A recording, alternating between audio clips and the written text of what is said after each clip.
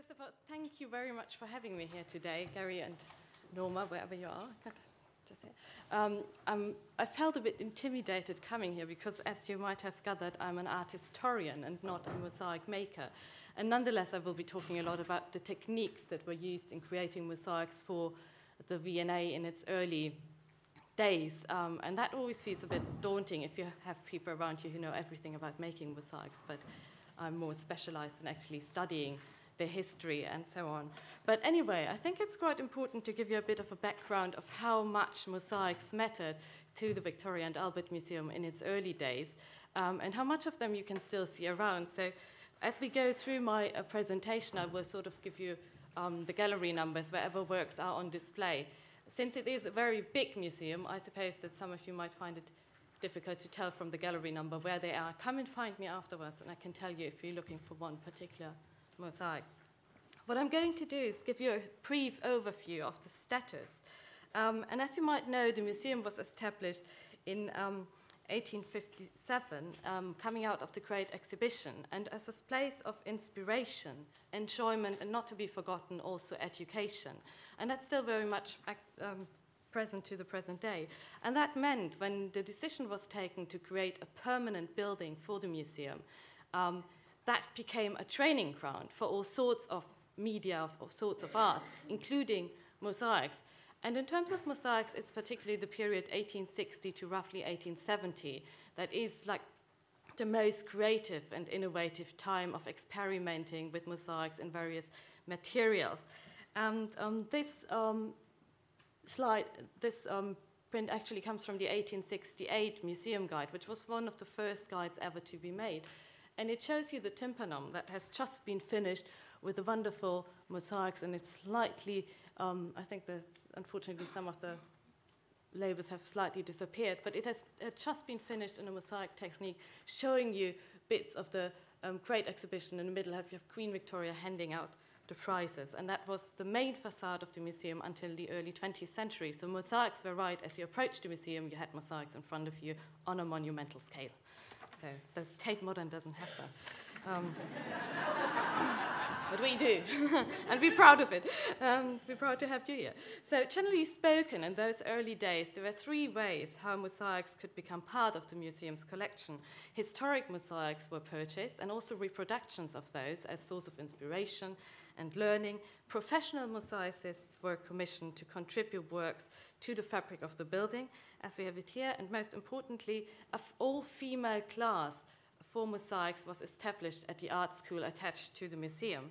And that was meant for women to learn to assemble mosaics rather than actually to learn to design them as well. So it's only one part of the process from our perspective, whereas the design and the instruction were done exclusively by men, as it was done. And it was considered, and that's something going back to the mid-19th century, that mosaics was one of the techniques that could be considered an exercise of virtue, something to better you as a person, as a human being. And that's something that you find very much at the South Kensington School all-female or ladies mosaics class, as it is called, and which is established in 1862. I'm going to focus on the creation of mosaics because I think that's the most relevant aspect for you, rather than talking you through the historic collection of mosaics at the V&A. But we can do a bit of that tomorrow when we go into the Gilbert Galleries. So come along if you want to. Just to give you an idea of what type of work and what scale of the work you find at the V&A. This is one of the stairs next to the exhibition area. So when you head towards Hollywood costumes, you will see that heading on a bit further and ignoring Indiana Jones. I can point you in the direction. That's also from the early period of mosaics. The question of mosaics was an ongoing experiment with many achievements, and I will look at those in a couple of minutes. There are also slightly less successful attempts of innovation, and one of them is what you can see here on the ceramic staircase, which is obviously all dedicated to ceramics. And on the right-hand side, you see something which is not really a mosaic, but also very relevant for the story we are looking at here. It's a technique called fictile vitrification, which was invented by Colin Minton Campbell, who also invented special mosaic ceramic tesserae for the use at a museum. It's unique in the sense that it tries to be a bit of both. So let's have a slightly closer look. So what you have are actually hexagonal ceramic tesserae, which are tried and then painted on, then put together, cemented together, put into the kiln and fired. And the idea was that this would allow painters to create eternal pictures directly without the need of a craftsman to translate their design into a durable picture. And it was supposed that this would be the most suitable technique to withstand the damp English climate, and in a way a suitable alternative for mosaics and fresco painting for the English eyes, as opposed to the Italian versions where they thought the climate would be nicer and more suitable for those two techniques. But I think that if we look at the pictures from our perspective now, it has to be said that I think there was some restoration work done to these pictures which was not entirely in line with the original intentions. It doesn't really work. It is a bit a technique that's stuck between the two. You see straight away it's put together from tesserae, but nonetheless it's denying this very nature by trying to be a painting. So that's one of those aspects of innovation that went on at the young V&A, which then were a bit of a dead end. And they had big hopes, but you will not be surprised to hear that essentially it wasn't a commercial success. And I don't know of any other example than the ceramic staircase in the V&A that has this kind of work to it. And there's one big question that isn't answered anywhere in the reports on it. It's like, how big can you actually get with that? Because you need a kiln big enough to fit it in. And that's where it already stops, and all the comparison with mosaics or fresco painting is completely led ad absurdum. So that was one of the dead ends, but on the same staircase, face to face with this weird and wonderful fictile vitrification, is one of the better known mosaics from the V&A, the memorials to Sir Henry Cole. And you probably all have heard of Sir Henry Cole. He's the figurehead of the creation of the museum, and also the great exhibitor, as some of his biographers called him. He masterminded the great exhibition and then subsequently became the first director of the museum. And he led the construction of the permanent building on this site. And throughout his tenure, he was probably the most avid promoter of mosaics as a future art form, as a future distinct English art form, if only the right material and distinctly English material could be identified and used. And he also was a big supporter of the female class at the V&A. After his retirement, this memorial was created in mosaics, it needs to be said. After a long discussion which material would be the right one, it was decided that it's mosaics they had to go for. And I think that says a lot about the status of the technique. It has to be said that this work marks the end of an era of mosaic making at the museum. It also shows the end product of a decade of experimentation at the ladies' mosaic class.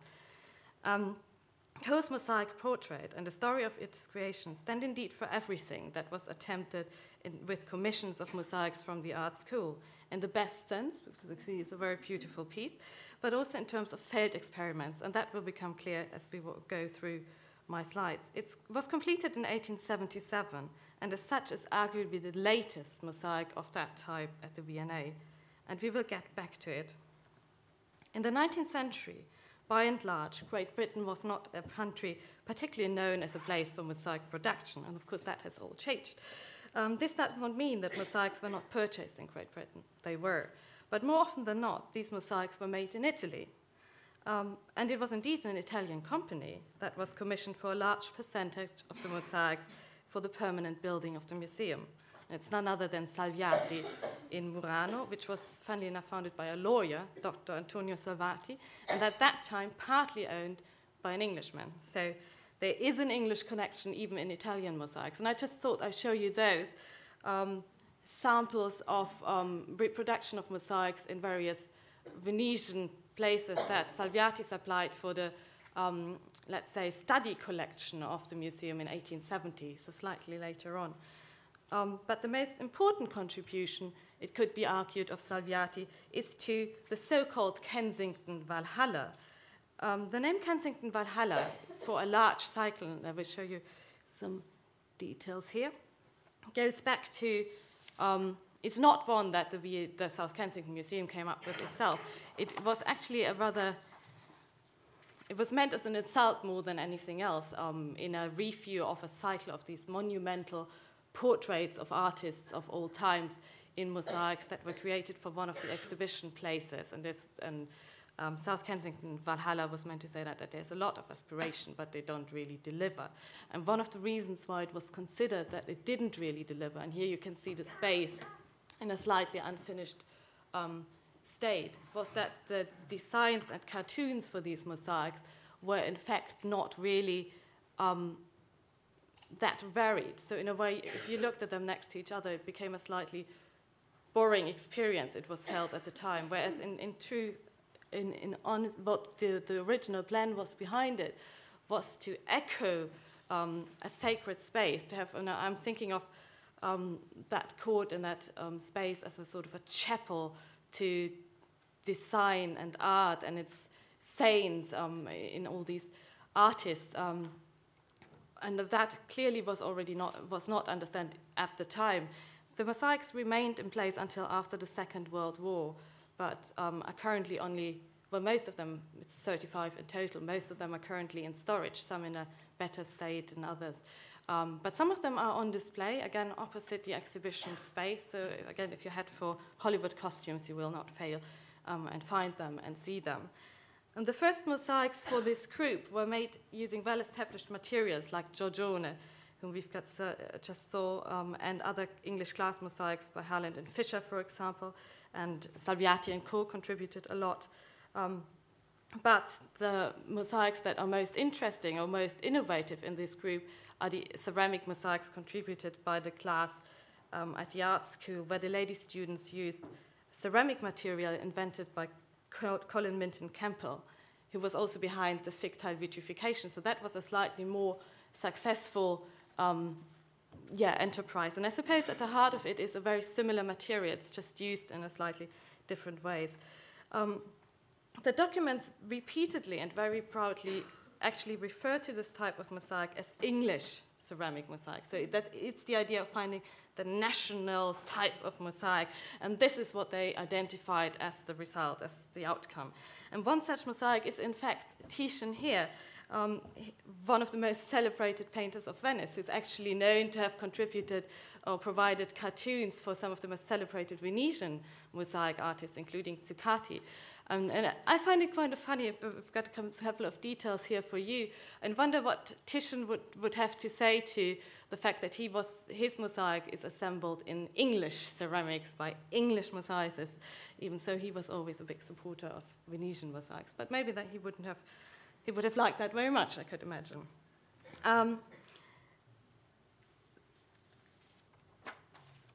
The portrait goes back to George Frederick Watts. Some of the people who contributed cartoons for the series of the Kensington Valhalla were very well known. Leighton, for example. Others were just out of art school. So it's again this interesting mix that you also find in the mosaics, that you have well-established professionals from abroad and from within the country, Salviati, Powell, etc. And then you mix it with something completely new. People are just starting out, women even, which in a way was also very exotic, and that's what actually is the important thing about the Kensington Valhalla, regardless to what you think of the aesthetics behind it. The mosaics were made by the lady students using an indirect technique, which allowed actually several students to work on the same piece together. I've got a very detailed description with me, should you be interested, so come and find me afterwards. And what I find hard to establish, looking at the documents, is how long they actually took to create each and every panel, because what we don't have anymore in our archives is the details on how these classes were run. How often did they meet? How many ladies worked on a mosaic? We assume it's 2, but we don't really know. How long did they meet? It's the only thing you can sort of figure out is that they deliver about 1 monumental panel per year. But did they meet every week? Did they meet for 1 hour or 2 hours? We just don't have these documents anymore. But what becomes clear from that is it wasn't reported to the board, so in a way it didn't matter. And I think that in itself is something to keep in mind. You still remember this weird and wonderful fictile vitrification. And it's quite interesting also to think about that here, because Colliment and Kemper, of course, made sure that both techniques, both these innovative types of tesserae, were adequately promoted. And for that purpose, he asked Alan Cole, who's not related, to the best of my knowledge, to Henry Cole, to present the techniques with a paper at the Society of Arts in 1870. Of course, he makes all the right noises and explains why both techniques are wonderful. But he also comes up with something that's a very bold demand with what can only be described, I think, as this super confidence that's sort of very typical for Victorian times. And it's so outrageous, I think, even from our point of view, that I think I just have to share it with you. And so he explained in 1870 to the Society of Arts a somewhat new process is now in use by Messrs. Minton and Hollins. To this kind of mosaics, I propose to give the name Opus Anglicanum. So here we are. We don't only have a national mosaic, we have a Latin name for it. But there is a problem, because he continues, I believe this term has been applied to certain English needlework. I think it is more appropriately applied to mosaic work rather than needlework, so that I can trust some other name may be given to needlework, as a confusion of names is always to be regretted. And I now get on to Mr. Kemper's process, which I suggest should be named Opus Fictile Pictorum and considered a subsection of Opus Anglicarum. So it's all very complicated, but it's this typical Victorian thing. You need a label, you need a name, and it needs to be Latin. And I'm not quite sure if you have heard of Opus Anglicanum before. I hadn't. So I did what every self-respecting curator does in the 21st century. I Googled it and ended up on the V&A's homepage. And this is what we got. It actually turns out that Opus Anglicanum is a term for a kind of luxury product from the 13th to the 14th century. And the term is already used in the 13th century and used to the present day. And it's just a staple. Opus Anglicanum is the very best in English needlework. And you might not be surprised again to find that it still is used for needlework, and the 1870 campaign to establish Opus Anglicanum as the official name for English, or whatever you want to call them, at least ceramic mosaics, has not been entirely successful.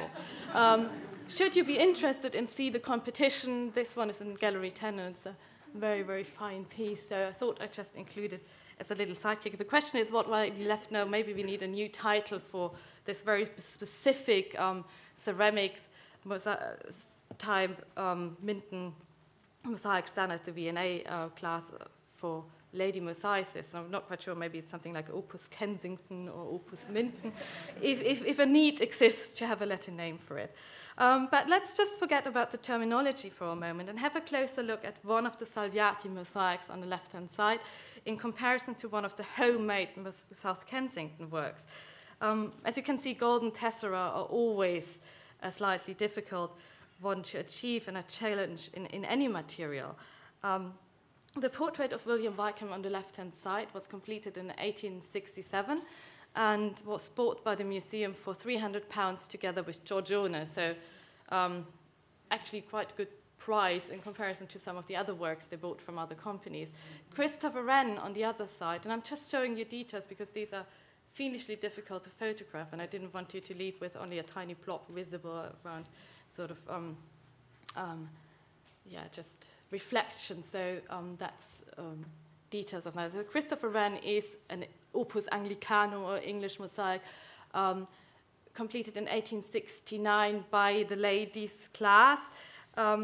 And as you can see, it's just quite obvious that it's the golden color that doesn't quite match up, but it's also just the range of colors and the reflection, and especially in the face, it becomes quite obvious there's still a long way to go to bring the ceramic mosaics up to the same level as the glass mosaics. But on the other hand, you have to say it was very early days for these techniques, whereas the Venetians have been working in that technique for almost millennia and had lots of time to reach a level of perfection.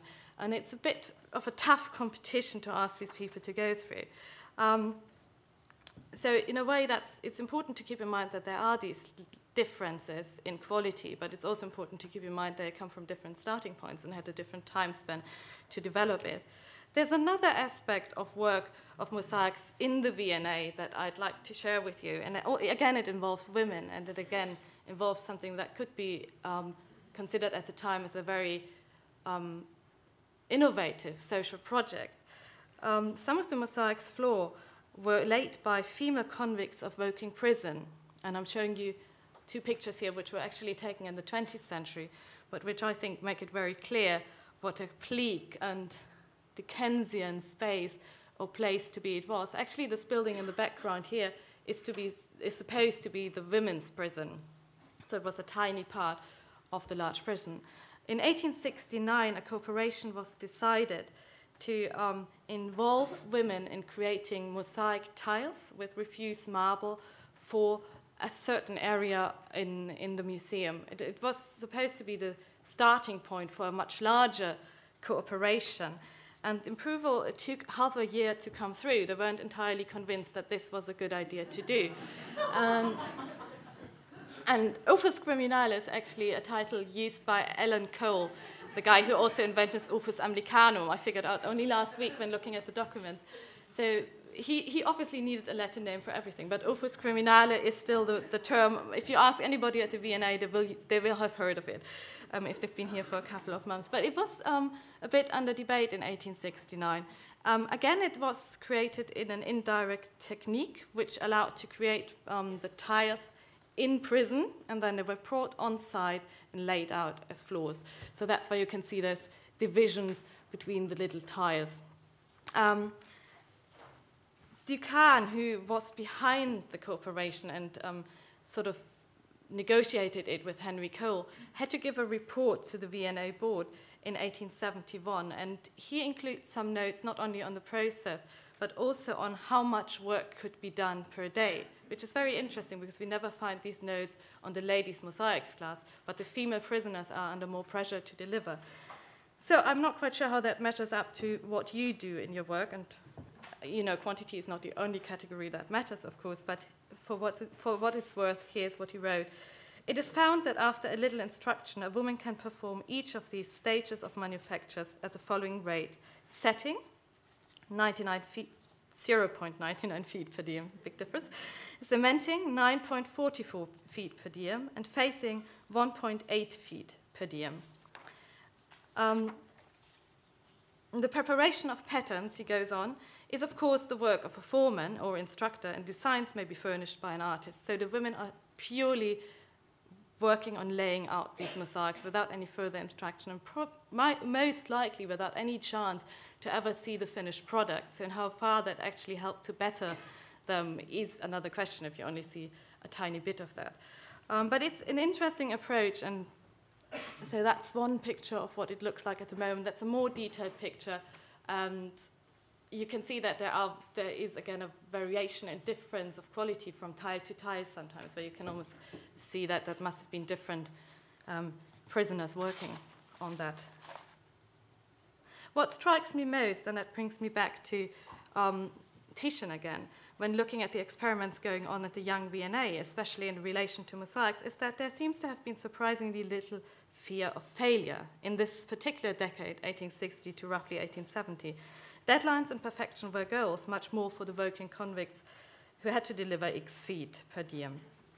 The mosaics class seems to have been, to some extent, oblivious to such demands. They appear to have been blissfully experimenting on what is actually a surprisingly large scale, and with results that essentially at that stage naturally could not compete with work in other materials and by professional mosaic artists.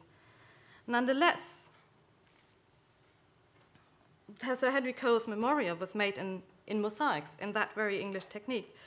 But it also becomes clear, and that brings me back to the mosaic we talked about earlier, that this blissful state of experimentation where they just try out what goes, let's involve the prisoners, let's involve the mosaics class, that this couldn't last forever. And it did not survive the pressure of commercial competition. The mosaics class was closed in 1872, 10 years after it was first established. And Frank Moody had to report to the board on the closure of the class. And here's what he says. The ladies' mosaics class has recently been closed for want of work, which is much to be regretted, for I have again to report during the past year considerable progress in this difficult art. So he makes it clear you're asking a lot, and we're actually getting somewhere. And he goes on, if the faces are in some instances wanting precision and force, there are parts of the draperies that can hardly be exceeded in force, roundness, and truth of tone. It's a very apologetic report. But nonetheless, the class was closed. In the same report, he also had to give an update on other mosaic projects at the museum, including, and I'm showing you a ceramic mosaic of the same design, but we're talking about a project of a glass mosaic pavement for the North Court, one of the central exhibition halls. Experiments for this project were carried out by students of another class that was, and I quote, employed for works and must be considered in two aspects. First, as a class of instruction, and secondly, as a studio for practice and the work of decoration. And this is an all-male class. So the women are out. The idea of the genteel hobby of mosaic slaying and experimenting is completely disappeared by that time. There's the clear intention to train a workforce that can use the skills learned at the art school to actually make a living. And at that time, in Victorian England, that means that women were excluded. And with that, the idea of the exercise of virtue that Matthew Digby Wyatt had promoted in the mid-19th century comes to an end in a way. At least there were some words of praise for the opus criminale in this 1872 report. The marble mosaic, executed by female convicts, has been laid in the central corridor. In solidity and gravity of effect, it's admirable. So that's at least that's something. It's better than nothing. But nonetheless, it seems that also this cooperation came to an end in that year. And that's somewhat strange, that you have this kind of, they're working towards it, and you get the feeling they're getting the first results, and then suddenly it stops. And that's something that's slightly difficult to get your head around. And I have to confess that I'm still not entirely sure what actually happens. But I've got a bit of a theory, I could say. And it's basically, the question is, why suddenly this end? And I think it might have to do with Sir Henry Cole, who was, yes, the mastermind of the South Kensington Museum, a mastermind behind introducing these techniques and searching for innovation. But on the other hand, he was really a very, very flamboyant character, not to everybody's taste. And in 1872, his power starts to wane, and they managed to find reasons to force him more or less into retirement in 1873. And this monument and the entire struggle around it, and there's pages and pages of documents. Do we want a monument for him at all? Why does it have to be mosaics? That is the very end of it. And it seems that because that was so much his brainchild and this idea, not only to involve this technique, but also to involve women in the creation of these masterpieces, it's done away with and it gives way to seeing it purely as something that has to be regarded as a commercial exercise of just decorating the building. And that's what then continues well into the 20th century. And it's a bit sad, and I think we should get the spirit back of innovation of mosaics at the V&A. So that's a bit my personal mission. And yeah, thank you very much.